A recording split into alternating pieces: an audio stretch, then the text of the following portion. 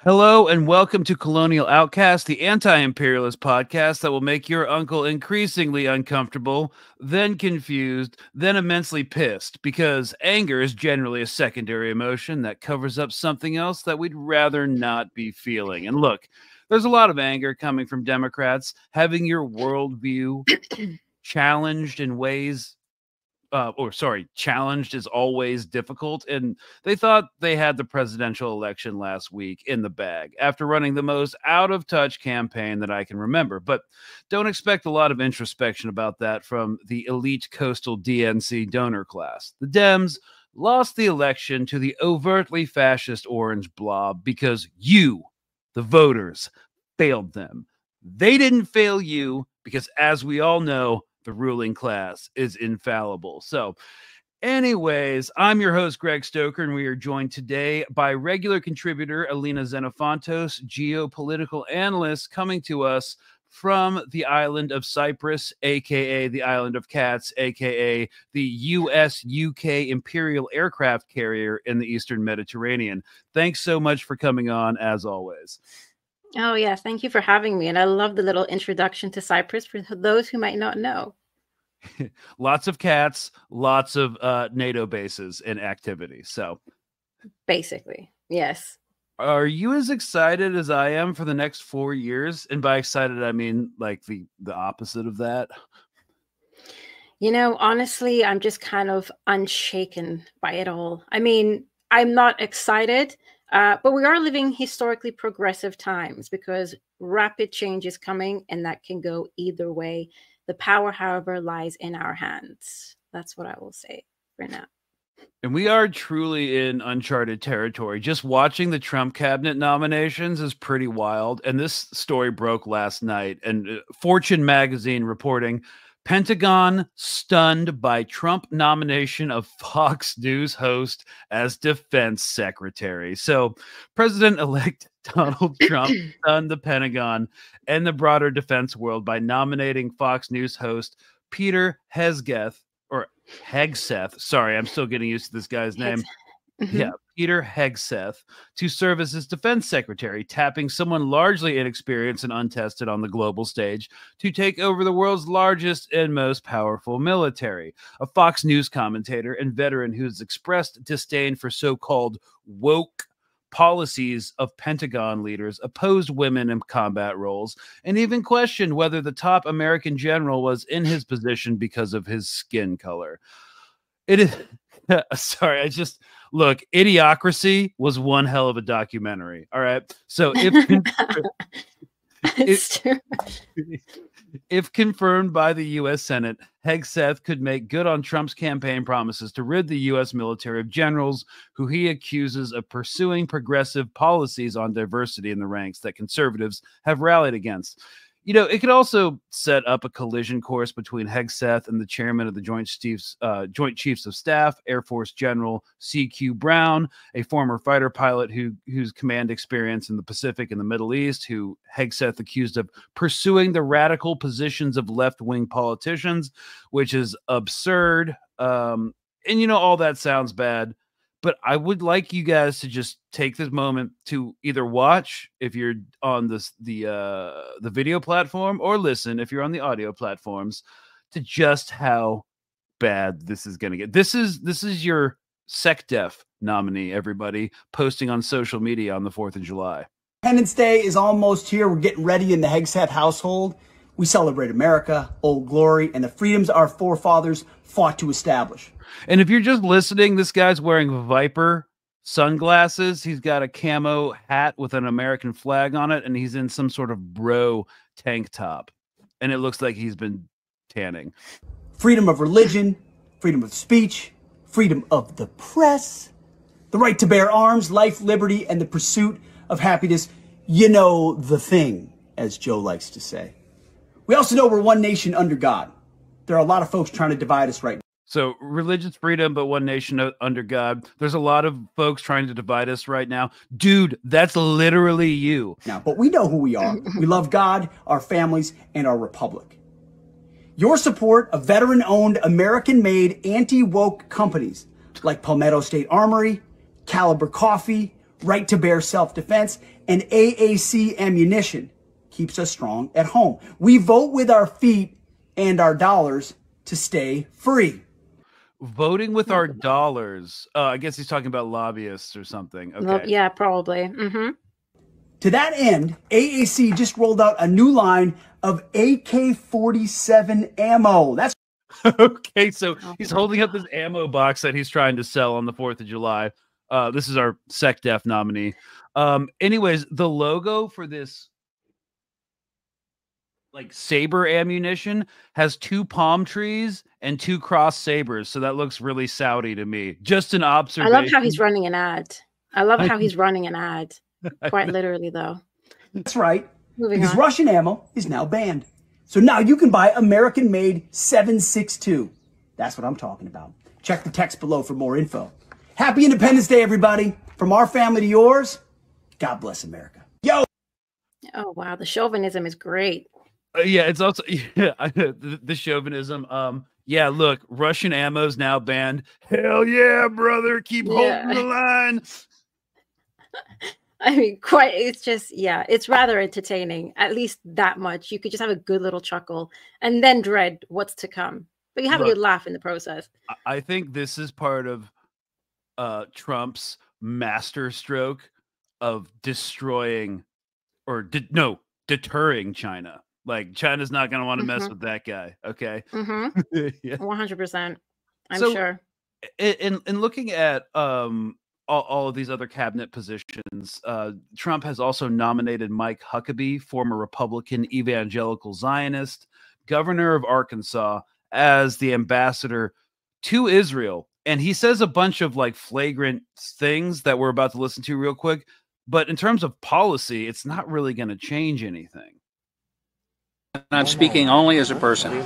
I think Israel would only be acting on the property it already owns. I think Israel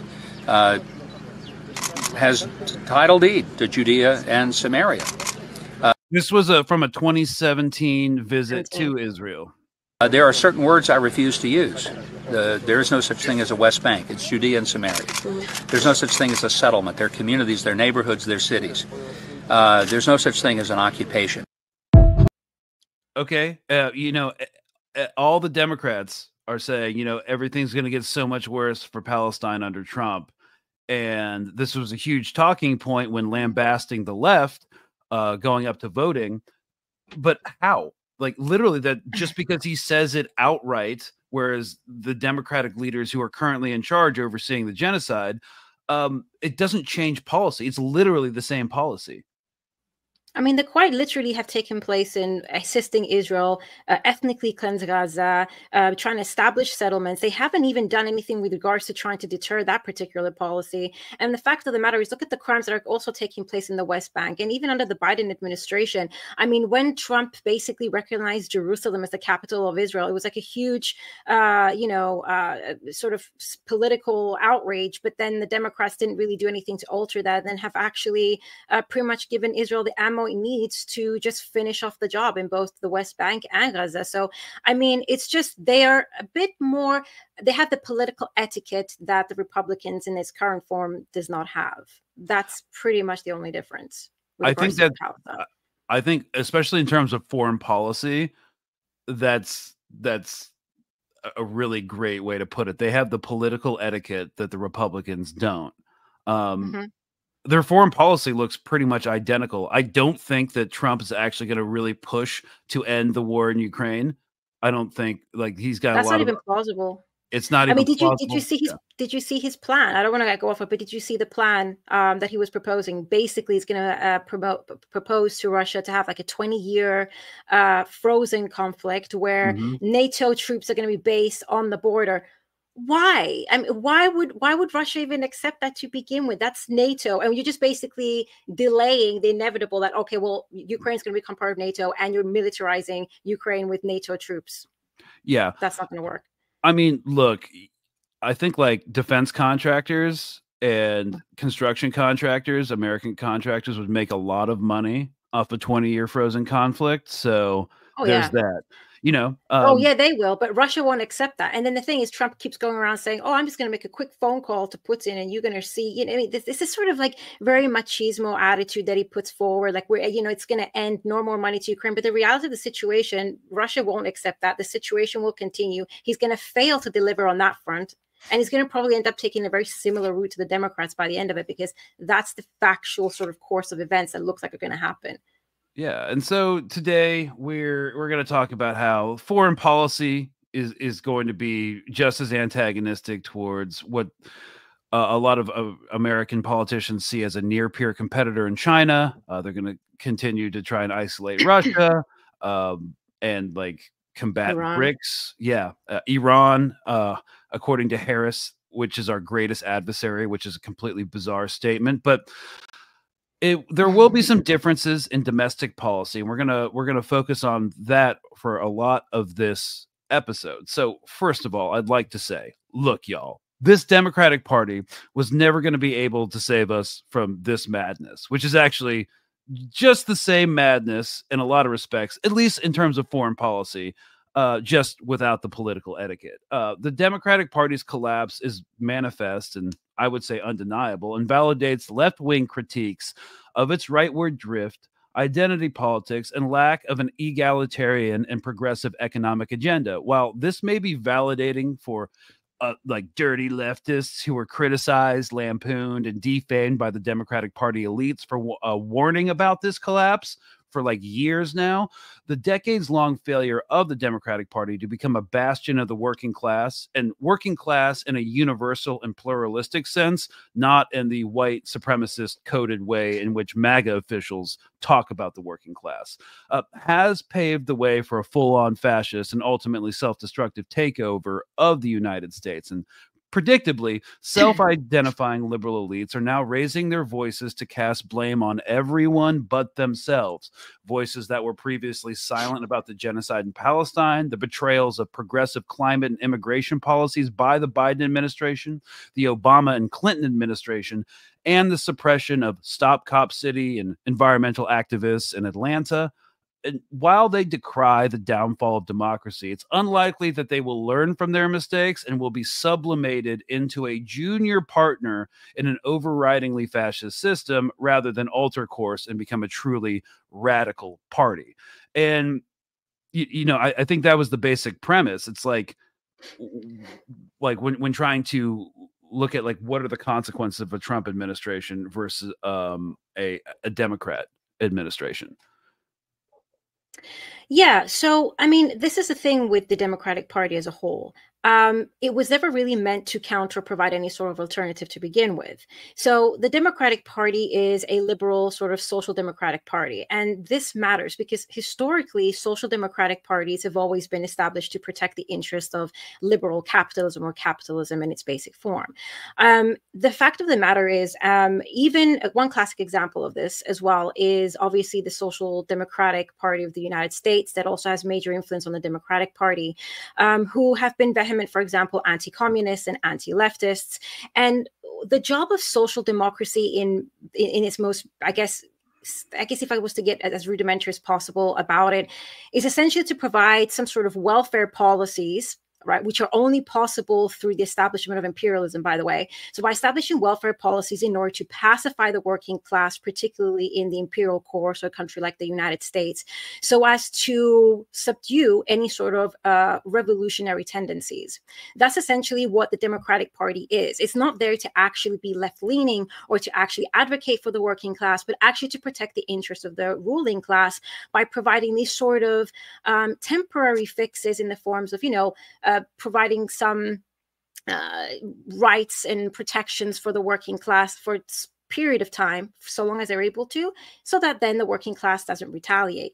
But like I said, and we can get into this, one of the reasons that was even possible in the United States for a short period of time was fundamentally because there was huge economic disparities between the US and the rest of the world. They were able to export that poverty to the rest of the world and then maximize profits, which they can then bring that money back into the United States and provide a relatively higher standard of living and some welfare policies for a temporary period of time. However, for the United States or for the working class in the United States to even enjoy that relative economic growth and progress, it was was off of the backs of the global South, and that wasn't sustainable in the long run. And now what we're seeing is that that's sort of essentially breaking down the welfare state, or any sort of, they don't really have a welfare state, but any sort of welfare policies that even the Democrats could have implemented to prevent, for example, their complete sort of, I guess, demise. They couldn't really do, because, well, imperialism and sustaining capitalism is the most prevalent. So their ability to critify capitalism can no longer work. And you're seeing an eradication of the labor aristocratic class now in the US. Yeah. And so, look, this is one thing that you will never hear discussed by DNC allied analysts. It's that we have to talk about capitalism, because liberals refuse to even incorporate it, even in a milquetoast center-left democratic socialist analysis of capitalism, which is personally too weak tea for me politically. But this is why all of their takes are about how Trump got elected are so wildly off base. Yeah, obviously this is a massive problem of racism in this country, and misogyny and patriarchal and white supremacist power structures within like all of our institutions.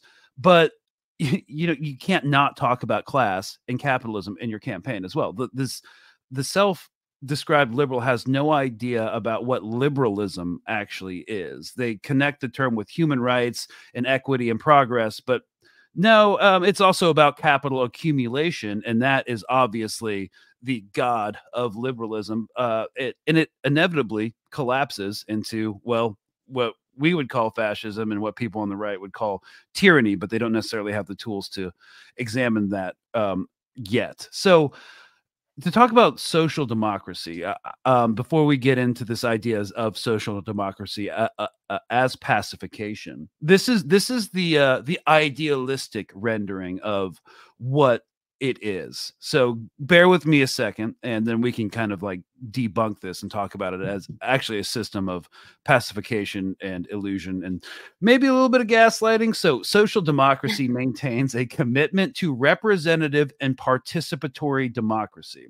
Common aims include curbing inequality, eliminating the oppression of underprivileged groups, eradicating poverty, and upholding universally accessible public services such as childcare, education, elderly care, healthcare, workers' comp.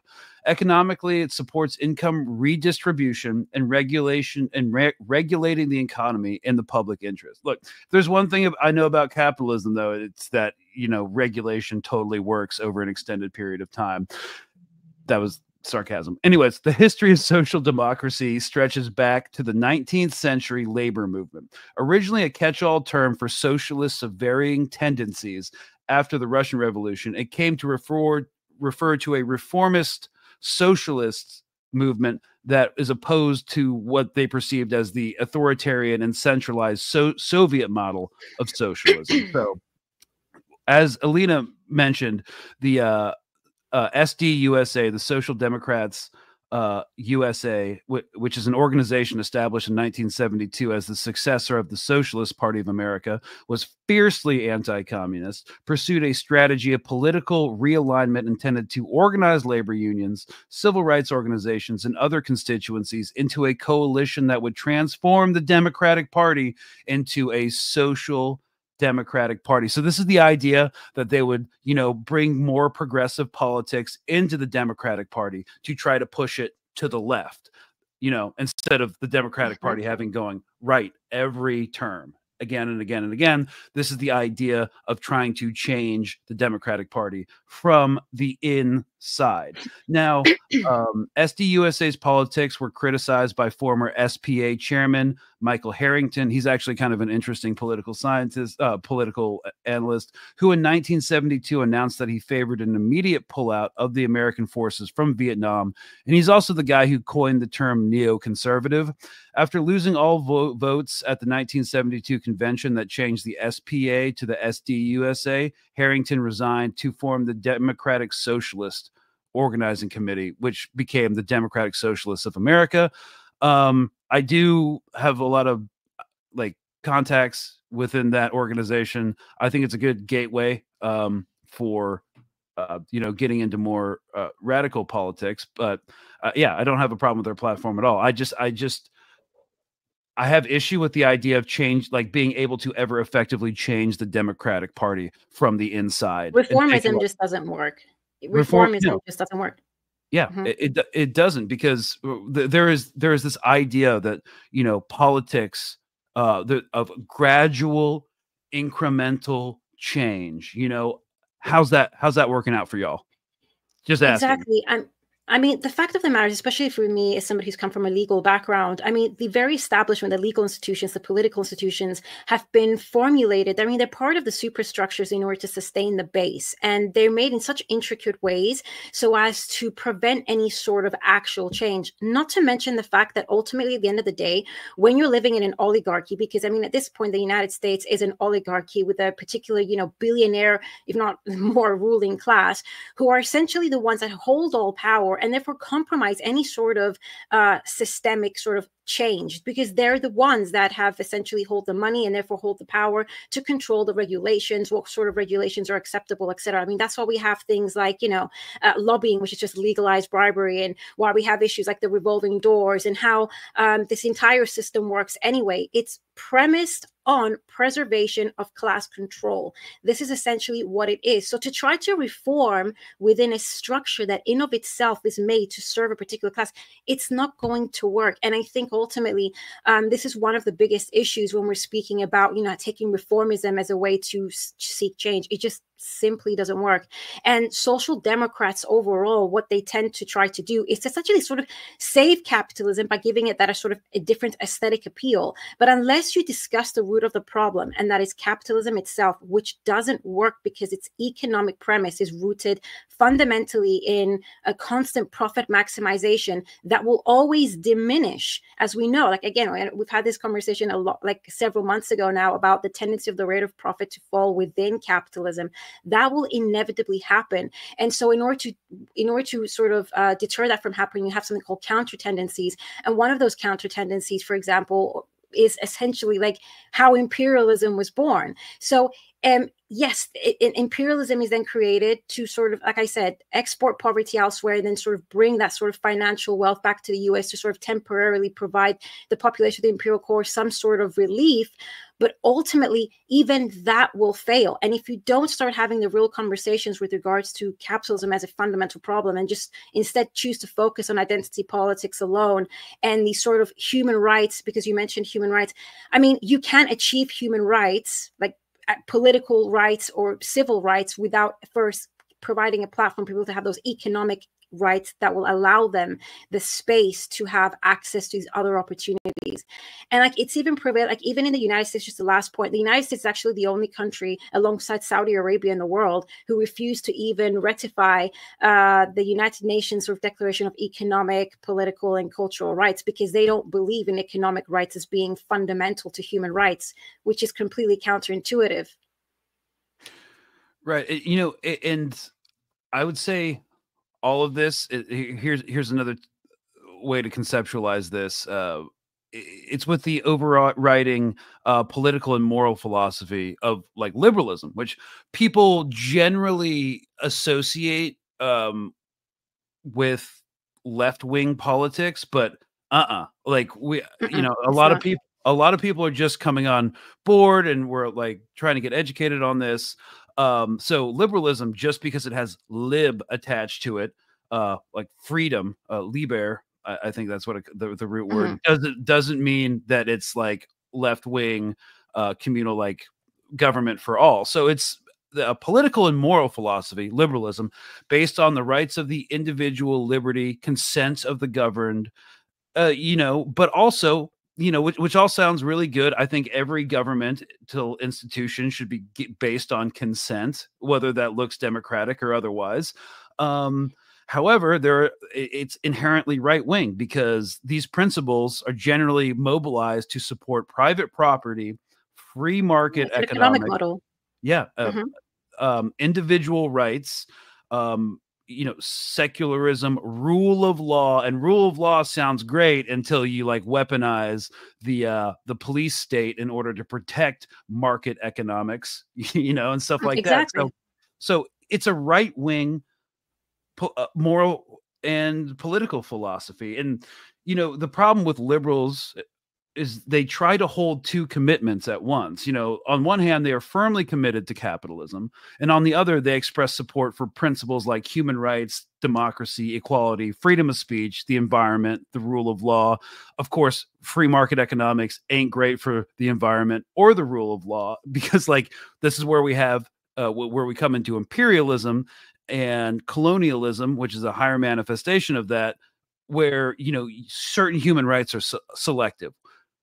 War crimes that Putin's doing in Ukraine, bad, but Israel has a right to defend itself. And this is all, you know, meant immobilized and selective in order to justify interventionalism around the globe, which is imperial in nature. But there is a problem because, you know, this inherent duality is the core of liberalism. You know, human rights, rights of people, you know, egalitarianism, but it can't exist under imperialism and capitalism. But capital accumulation, and here's the real problem, requires cheapening labor and nature. And this eventually comes into direct conflict with principles, as we said, and you mentioned, like rights and equality. And whenever this conflict appears, the liberal ruling class, DNC donor class for us, sides with capital, abandons their lofty principles, and throws workers and nature under the bus every single time. This is why the Democrats' Harris campaign was so wildly out of touch with so many voters, and that's why they got the floor wiped with them. And at most, they try to negotiate, as you have mentioned, mediocre compromises. You know, but they have better political etiquette than the Republicans. A few social policies here and there, some abortion rights, which they will never codify because it's how they raise funds, a tiny increase to minimum wage, maybe, but nothing that might pose any serious risk to capital accumulation. And this is why no one trusts liberal politicians, because deep down, then, you know, they're completely untrustworthy. They come off as they're capitalists. Yeah. They're capitalists. That's what it is. Yeah. So they will always preserve the interest of the ruling class and how they can sustain a system that is inherently generates racism. It generates sexism. That's the thing. They'll use all these great speaking points about how they, are protective of women's rights, and they're the class that are concerned with the ethnic minorities, etc. These are nothing more than speaking points, because ultimately, what matters to the average working class American, irrespective of gender or race, is their access and ability to improve their material conditions that for the most part are being completely obliterated by the policies of, I guess, the ruling class in the United States, that would much rather spend billions on on basically war and destruction abroad to preserve their imperialist interests than actually bring that money back into the US, because Lord forbid that impede on their profit maximization policies.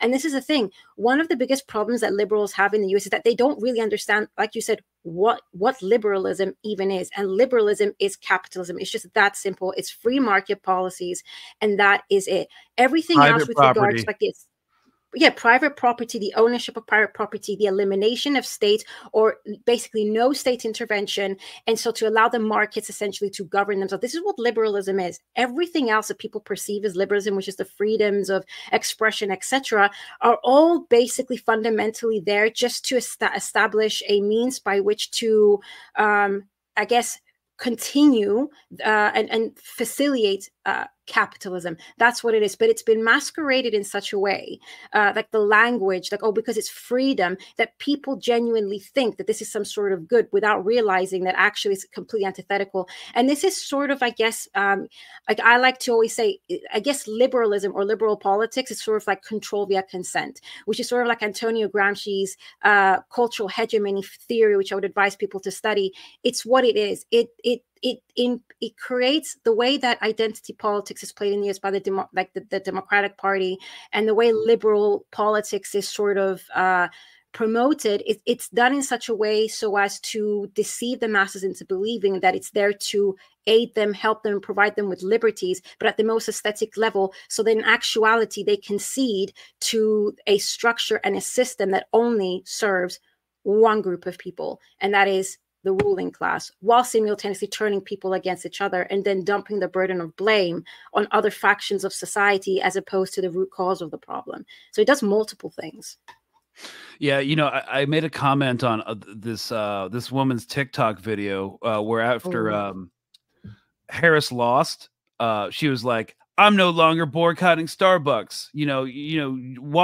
Watch them turn Gaza into a parking lot. I'm getting myself a pumpkin spice latte." And I just commented. I just said in the comments, CIA doing victory laps right now.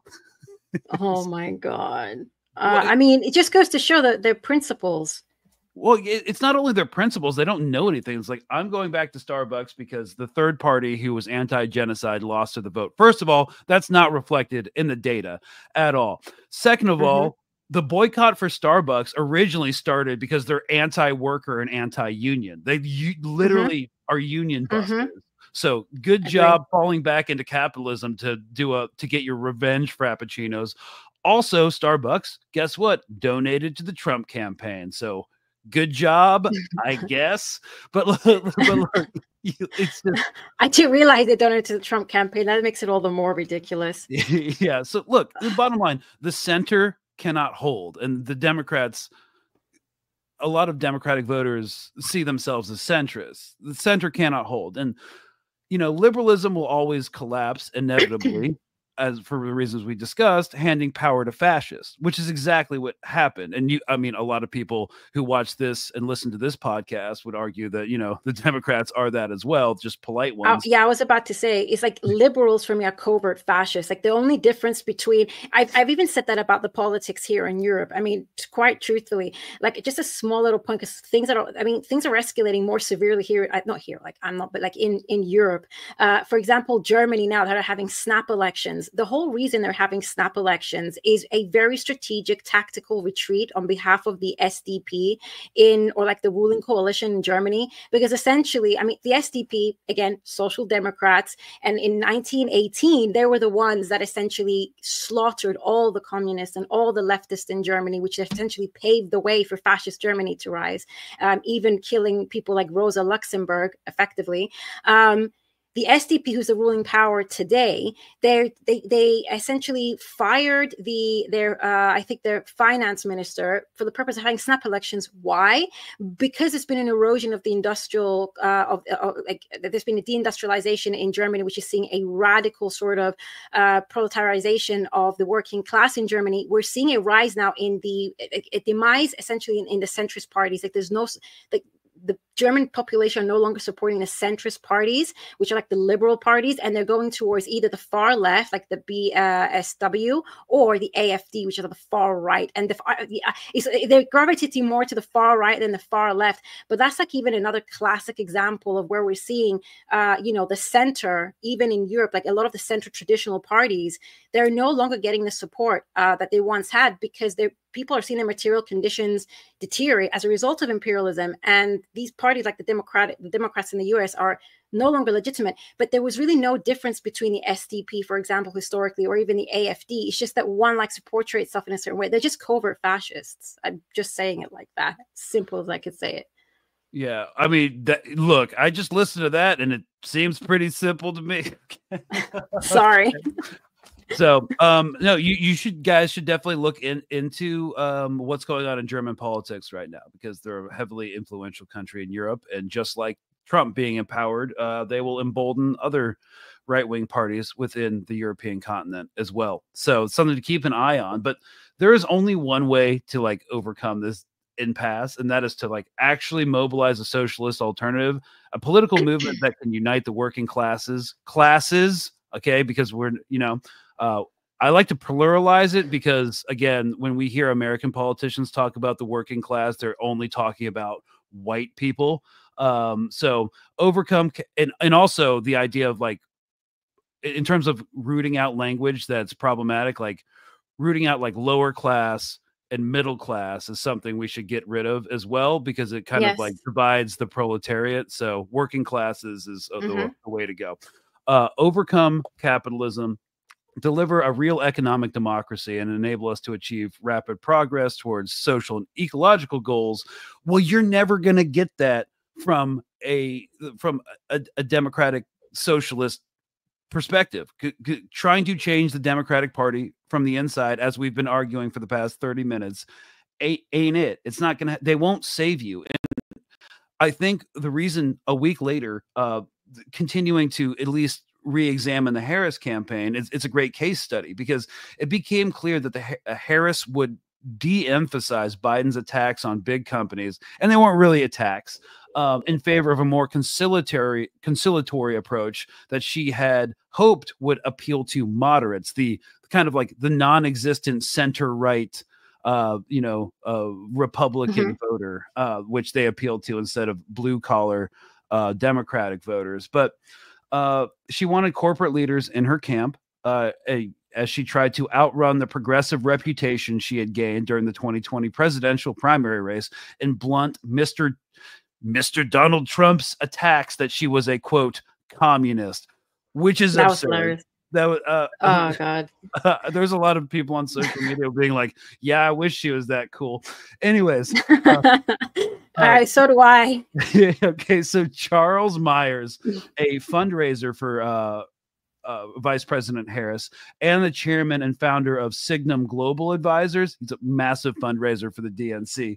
He said during this election season, quote, "We are a center-right country. One of the few things we all agree on as Americans is the American dream, and a very big part of the American dream is the accumulation of wealth," unquote. So yeah, this is why we say that when you try to change the Democratic Party from the inside and take it left, it'll drag you to the right. But anyways, yeah, sorry, go ahead. And that's just like, it's just like a very small sentence. Even the CEO of BlackRock essentially said the same thing. They didn't care. BlackRock, sorry. Whoever comes to power in the U.S. is really relevant. Nothing changes for us. I mean, that tells you all you need to know. When you have these huge multinational corporations, CEOs saying, we don't really care too much. Nothing's going to change for us. You have to understand the political system is completely compromised. I mean, it's only there so that people can believe they're choosing the suffering that they're living under. That's basically it. And then the political class, much like the Harris campaign, dumps the burden of responsibility onto the voter base, and without having to actually tackle the root cause of the problem. Yeah, and I think we've made our case about that. Inside liberalism is fascism, and that's coming either way. The Democratic Party and the top 1%, which both parties serve, will not save you. So speaking of both parties, then the Democrats' inability to resist the party of Trump, let's start talking about that. So I kind of outlined in a previous episode on my Mint Press show, like 7 definable policy positions that he's talked about consistently. Of course, we have to take everything he says with a massive, not grain of salt, but entire salt shaker, because he just says shit. But let's look at one of them. The $88 billion migrant deportation plan. So he put a lot of people are freaking out because he's nominating Tom Homan, this friggin' ogre, as the border czar for this plan. I don't use the term raids, but you're probably talking about worksite enforcement operations, which this administration pretty much stopped. Workplace enforcement, that's a roundup. And that's going to be necessary. Can you just limit it to criminals and national security threat, though? If I'm in charge of this, my priorities are public safety threats and national security threats first. First implies others follow, though, right? Absolutely. So game that out for me. What's the scenario? It's not okay to enter a country illegally, which is a crime. That's what drives illegal immigration. Okay, so this is the old Republican talking point that illegal immigration happens because everybody wants to live in America, and it's not because we've systematically had coups and funded right-wing death squads and destabilized entire regions. But yeah, that reason. Yeah, when there's no consequence. Yeah, that's another aspect of the social boomerang theory. When effects of imperialism boomerang back onto the imperial core. The Biden-Harris administration has proven this. You can get to the border, turn yourselves in, get released within 24 hours. So you are carrying out a targeted enforcement operation. Grandma's in the house. She's undocumented. She get arrested too? It depends. Which let the judge decide. Is there a way to carry out mass deportation without separating families? Of course there is. Families can be deported together. Why? Okay, so yeah, this guy has vowed to run the largest deportation force in U.S. history, and has said workplace operations will resume. Okay, so yeah, look, this will have massive implications for the construction industry, housing, service industry, agricultural sectors. By one estimate, and I think this is coming from Bloomberg, from an immigration policy, GDP could shrink by 1.1 to 1.7 trillion. But in his recent comments, Trump has also said his plan will bring more business into the country, and the U.S. needs more workers to grow. I don't think they're actually going to be able to implement this policy, but look, the thing is, there's this idea that, things are going to get so much worse because they're appointing this guy as the border czar. And he was already a senior official appointed by Obama within the U.S. Customs and Immigration thing. Like he was part of the whole ICE deportation plan. So when trying to differentiate between, policies in the Republican Party and the Democratic Party, it comes back to them being more politically etiquette about it, because Obama was able to pull the wool over everyone's eyes to make it think that wasn't going on. And yeah, I don't. And he was notorious as well for having quite a brutal immigration policy himself. I mean, he had basically deported millions of people as well under his particular presidency.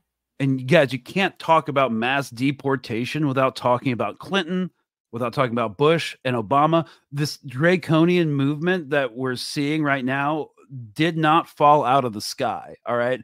Or as Harris said, it didn't just fall out of the coconut tree. It took years and years of bipartisan, xenophobic collaboration. And, Clinton and Bush set up the deportation machine, and Obama used it and took it further than ever before, being apathetic during those years. Y'all being apathetic during those years doesn't change the relentless terror that occurred. So where we are now is only shocking if you weren't paying attention. So Obama was a continuation of the same policies. It's a continuation, a gradual continuation of the same policies. Obama was called the deporter in chief. It will take an effort to undo what occurred under his presidency. Why do you think Trump is tapping someone from his administration? Nothing about any of this is surprising. Okay. Clinton's 1996 Illegal Immigration Reform and Immigrant Responsibility Act, Bush's focus on border security, and Obama's record on deportations all played a role in shaping the current situation. It's a complex issue with deep roots in both parties' past policies. And so what kind of drives me crazy is when people talk about Democrats and Republicans being like two separate parties. But exactly, this is why I said at the beginning, when you asked, are you shocked or scared? Like, well, not really. Nothing's going to change. But the only thing we're just going to see is the same continuation, the same policies, essentially, but with less sort of political etiquette. And because we're seeing sort of like the demise of Western capitalism, it's only going to escalate under Trump, and it's not going to be as, I guess, politically correct in the process. That's pretty much the only difference. And it also seems like Trump's going to be like an accelerationist, when we talk about like curbing of civil rights, welfare, the aesthetic principles that demarcate the Democrats from the Republicans, women's bodily rights around women's bodily autonomy. I would say that they're going away either way, but he's definitely an accelerant. Like state violence, I believe, will increase under Trump. I do think we have to recognize that, unless you disagree.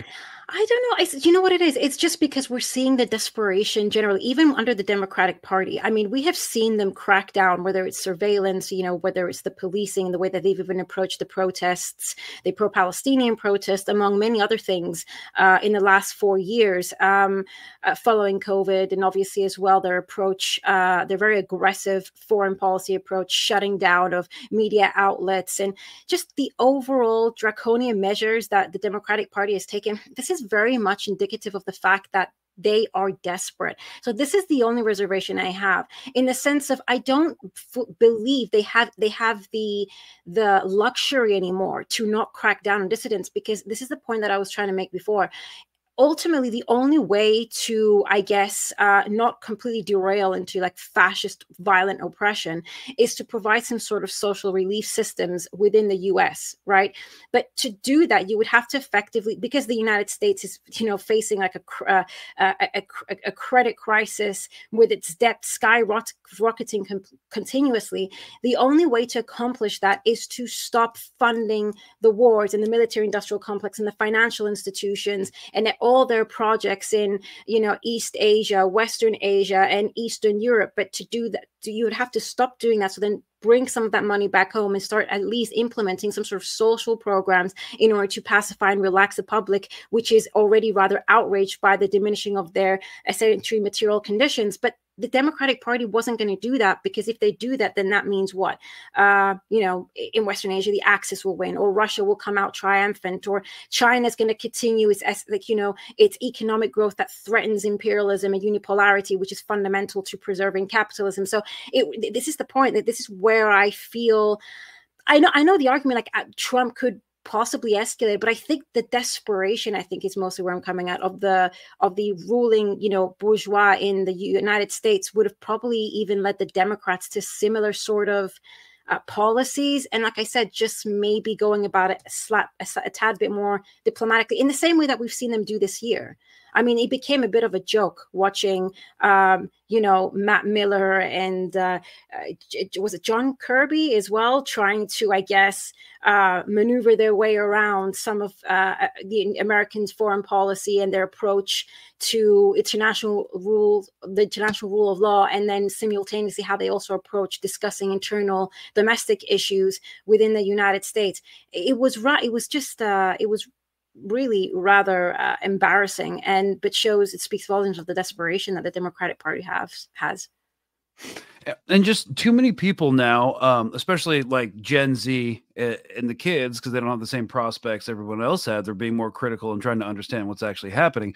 And a lot of people aren't seeing a huge difference. And so when we talk about like police violence against, well, hang on. Well, first of all, the weaponization of state violence will not just fall on undocumented workers and left-wing protesters, but also the unhoused. And this is another good thing to look at when trying to differentiate between like Republican and Democrat policies is this. Let me share the screen real quick, and I'll describe it to you if you guys are just listening. So this is from a non-profit Invisible People. So this was from an article published August 17th, 2023.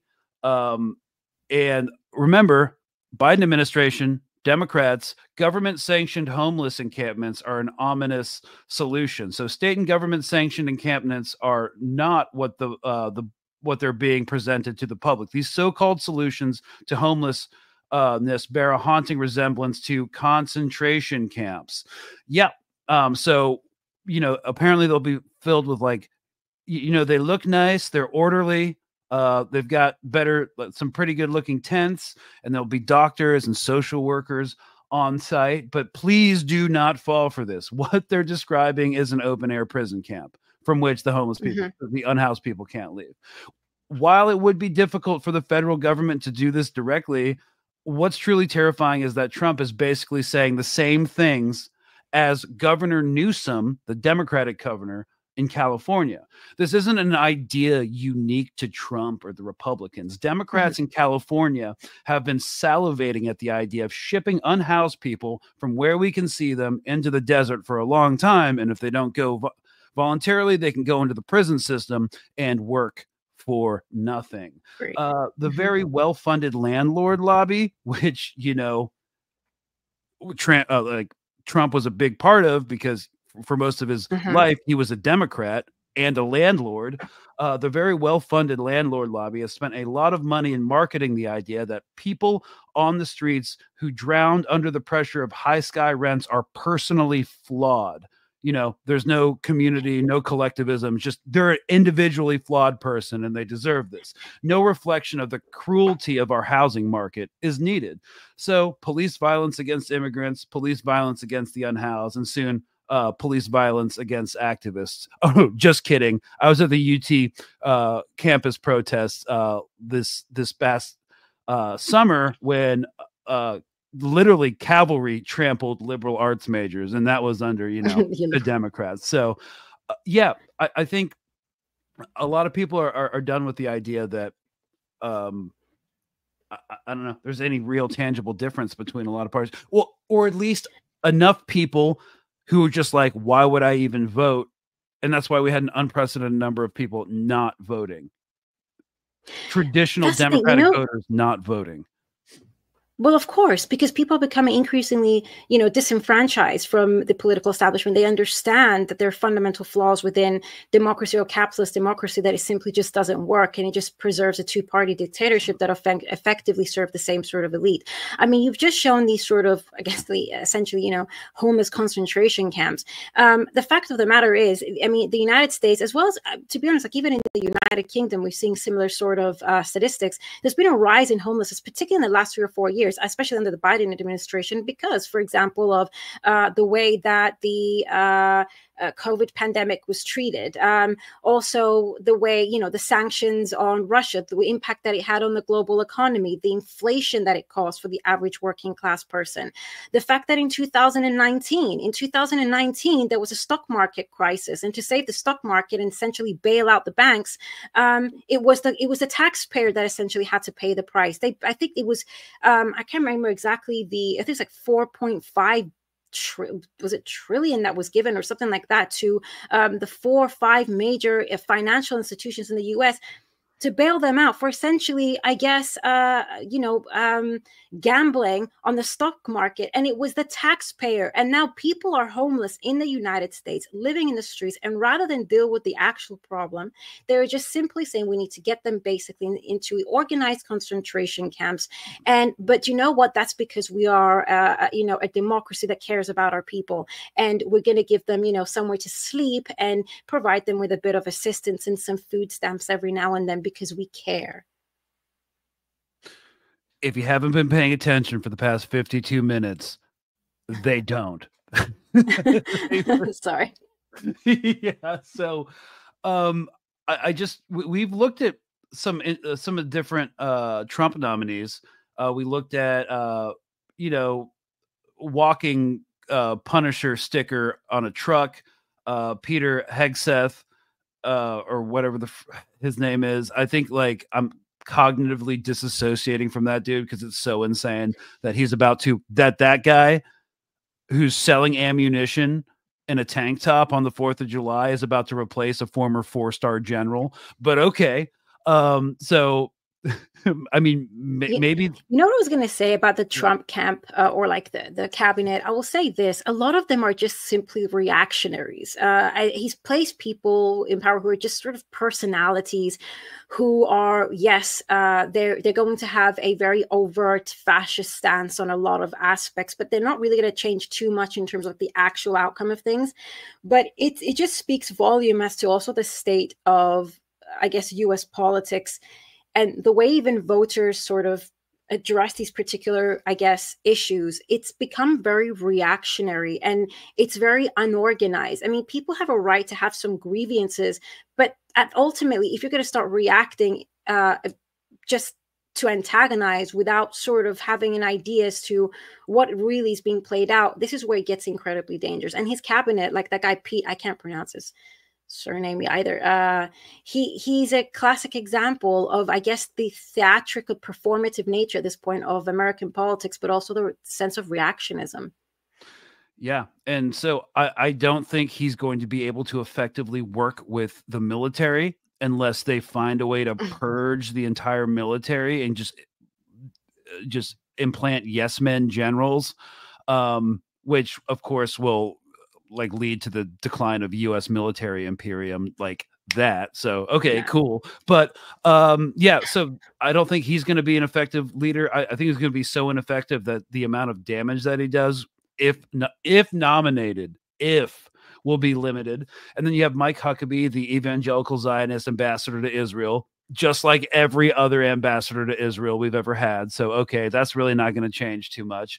Then we have the border czar under Trump, this Tom Homan guy, who was essentially the same.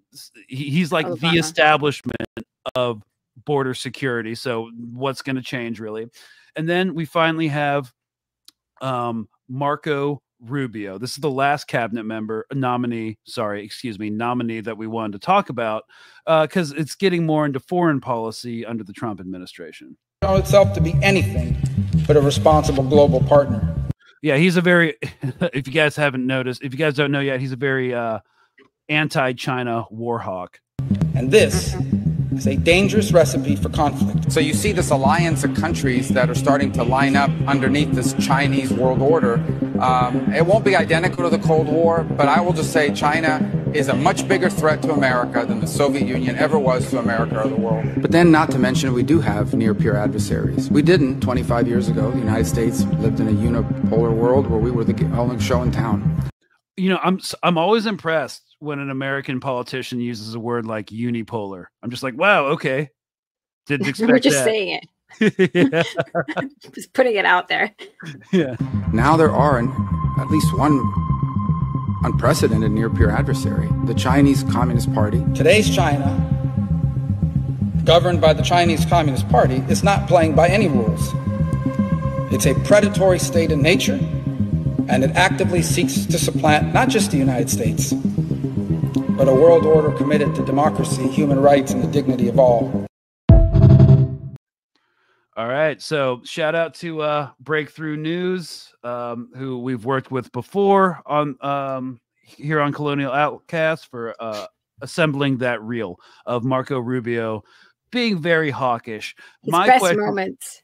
Yeah, best moments, highlight reel. Your thoughts on this appointment for the Secretary of State? Well, the thing is, foreign policy is going to affect domestic policy. And I think this is why it's important. It will affect the American people in a very drastic way. So this is the thing. First point, we have to remember, again, this isn't really much going to alter in terms of, I guess, the Biden administration's policies. I think even in September, there was something called China Week, where the U.S. Congress basically voted in 25 laws that were essentially anti-China laws that included tariffs, sanctions, warfare on China, including also targeting any other country or many other, trying to basically include other countries around the world to prevent them from actually working with China, which will have detrimental economic implications on the rest of the world and will also boomerang back into the United States as well. I mean, this sort of war hawkishness towards China wasn't something that's going to just sort of start again taking place under the Trump administration. It began pretty much actually under Obama, under especially Hillary Clinton, when Hillary Clinton was Secretary of State. It continued into the Trump administration, and then again to the Biden administration. And we're going to see a continuation of that, which again goes to show, like I said, the continuation of the bipartisan politics and the way that they approach multiple issues, whether it's foreign policy or domestic policy. And I mean, you'll see he says that China is the greatest threat to the United States.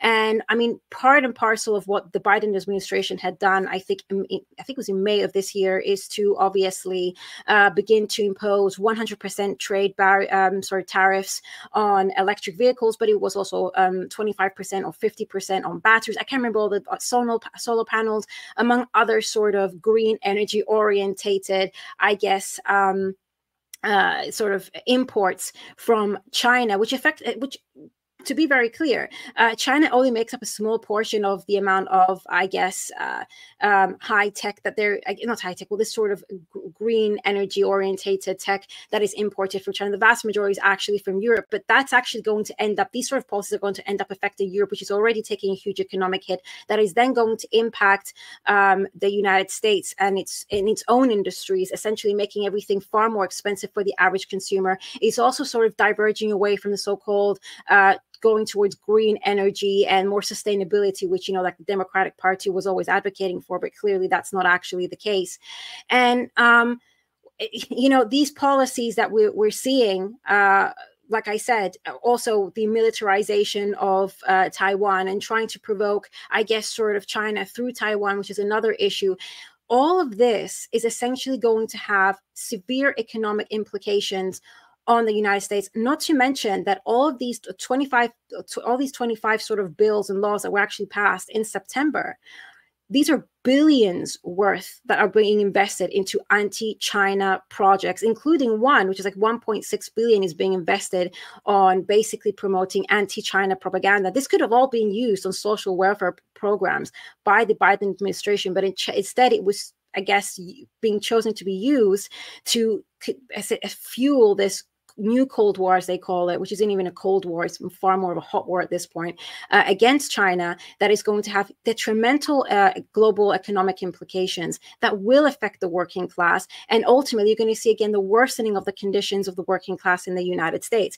And so you can see that, again, this is just the same sort of policies, the same underlying current, the perpetuation of wars, whether it be direct military warfare or economic warfare, and that only serves the financial ruling class, the military-industrial complex, and preservation of imperialism.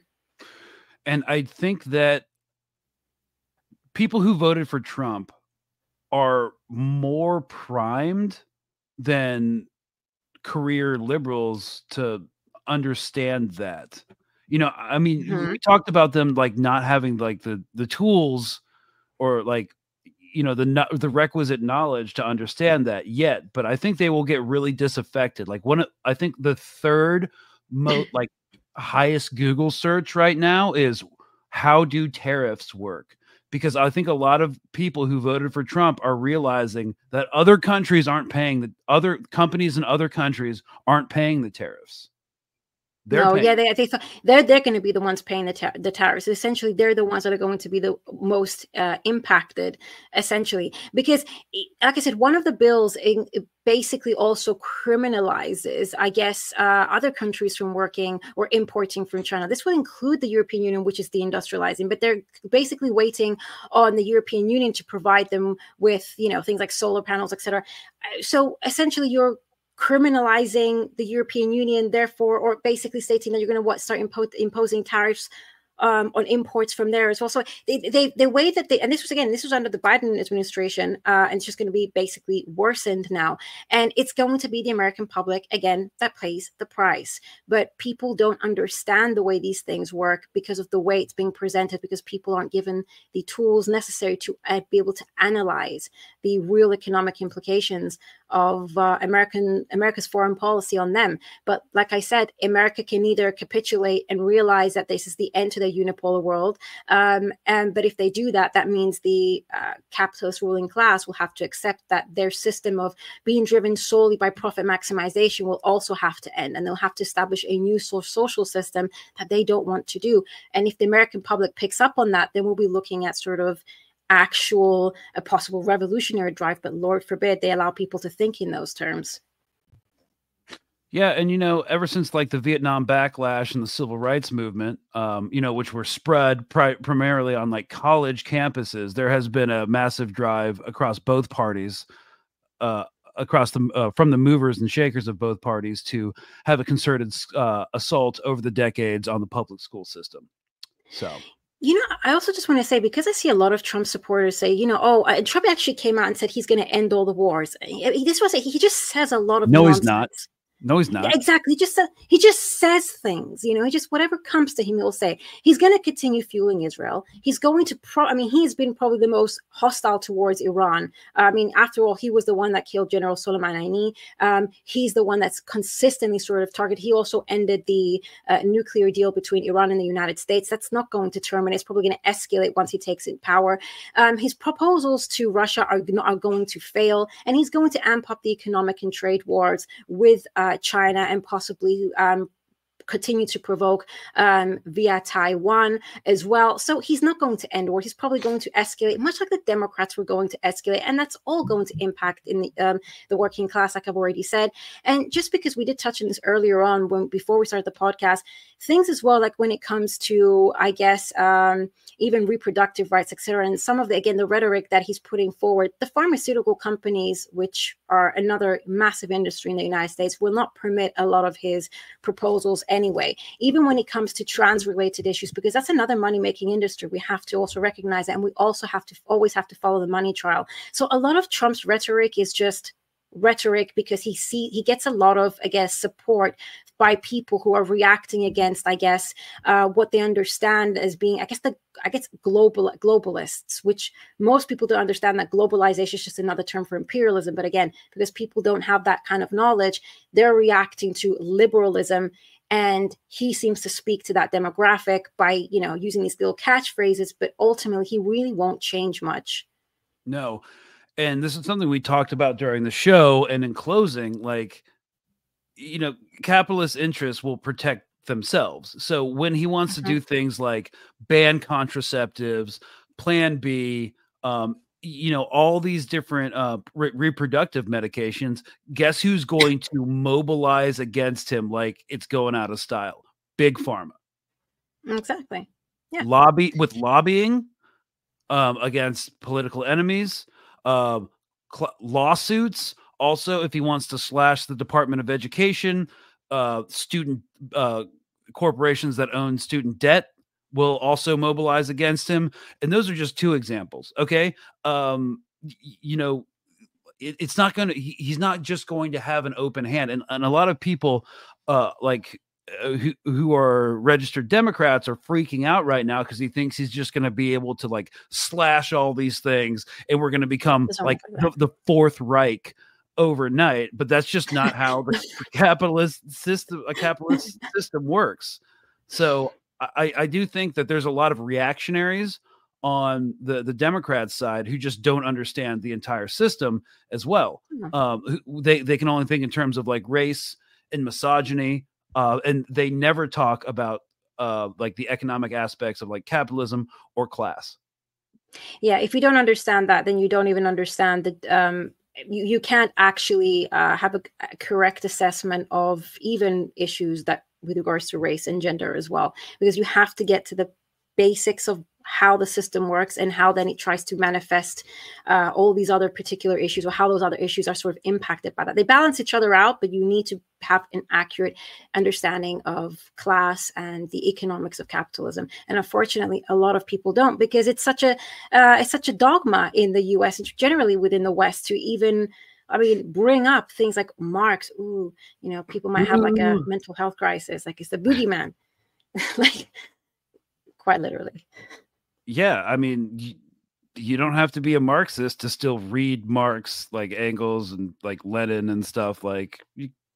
There's also a lot of just a source of information. Yeah, and there's also a lot of really great anarchist texts too. Just incorporate what works for you and doesn't. Don't be scared of it. So, anyways, that's we're kind of at the end of our time. It's kind of an engaging conversation, so we're going a little later than we usually do. But yeah, basically just to roll it up. Why did Democrats lose? Obviously, we established that, or at least our argument for that. Social democracy as a form of pacification, so you never actually do anything truly revolutionary. Just keep fighting for that incremental change. That's the responsible way to do it, and it's you just got to change the system from the inside. A system which is inherently right-wing, so you'll obviously get dragged along with it if you try to fix it. And then liberalism collapses into, different forms of fascism. And again, a lot of people don't connect with the term fascism right now. A lot of people on the right, because, the fascists of today don't look like Mussolini and Hitler and Franco, because they don't have to anymore, because there's not really a salient threat to capitalism anymore. So they don't have to be as violently. I don't know. I don't know what you think about that. Yeah, I don't know. When I see a lot of the political class, I do see them equally as fascist, and actually just even more. I actually view Hitler and Mussolini as having at least a little bit more intellectual capacity when delivering something, as opposed to a lot of our political class today, which looks as though they're infantilizing the entire public. It's actually rather comical. We vote with our feet and with our money, and check out these American-made 7.62 rounds. No more of them Russian shit, boys. Okay, yeah. So yeah, and then the Wild West. Yeah. Have gun, will travel. So civil rights, welfare, stuff like that as aesthetic principles that really just differentiate two parties that serve the same class and the same interests. And again, we try to end with a call for action. Well, here's our little call for action. Just to start thinking about it, why the I definitely think the disaffected voter base of former Trump voters and people who will become disaffected, because again, they're starting to learn about tariffs. They just don't have the tools to do this. Like, I think those people will be approachable and teachable. And here's your in. Do you think Democrats are the establishment? Do you not trust them? Do you like guns? Well, guess what? You know what they say, if you go far enough left, you get your guns back. So I just start thinking about the idea of, like, I've had personally more success in talking to former MAGA voters who now don't like Trump anymore than I do with people who have been drinking the DNC Kool-Aid for over a decade. So something to think about, y'all. So we looked at Trump's cabinet, and look, things are going to change. Things are going to get worse. But, like, that's not what really moves U.S. policy. Okay? Having a bunch of idiots in a cabinet is not going to change the overall system overnight. So, yeah, anything you want to add in closing?